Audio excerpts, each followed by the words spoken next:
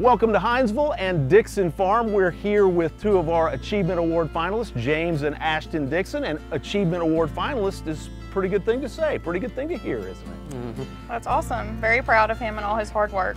Well, you all have worked hard because, let me tell you something, you've only been in this particular location, which makes their story very unusual for a short period of time. Yep. Yes, only 2 months. Two or so months. 2 months solid.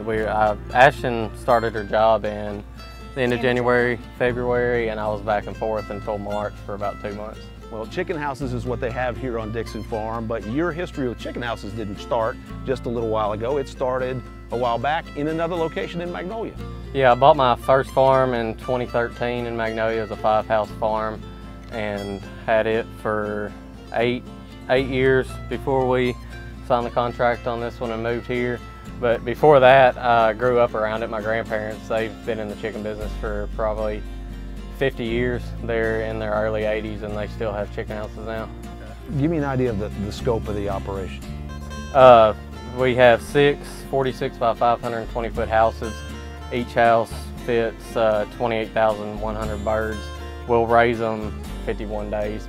You want them to weigh 7.5 pounds. And then they'll come bring them to the processing plant and process them for meat.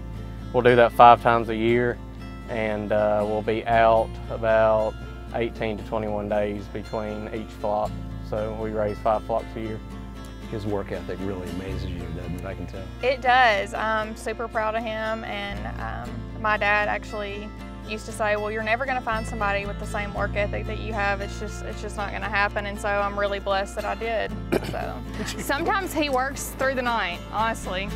That makes me sound crazy, but I have pulled all-nighters. I try to keep because if I don't know, then I wake up and I'm like, is he hurt? Where is he? Especially when we were going through all the closing and stuff.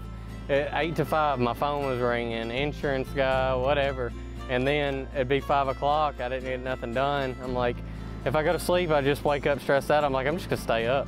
And I didn't do that. The only time I stayed up back home was when I caught out when you have to stay up. But when we moved here, there was just so much to do, but it paid off.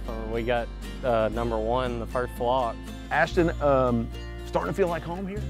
It really is, and it's cliche or corny to say, but really, wherever James is and wherever our dogs are and our future children, that's home.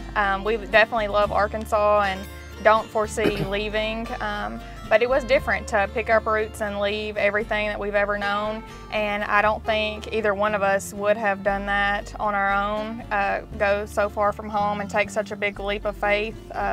But that's kind of how we complement each other, and we're kind of jumped in both feet, together, and whatever life brings, we've got each other's back. So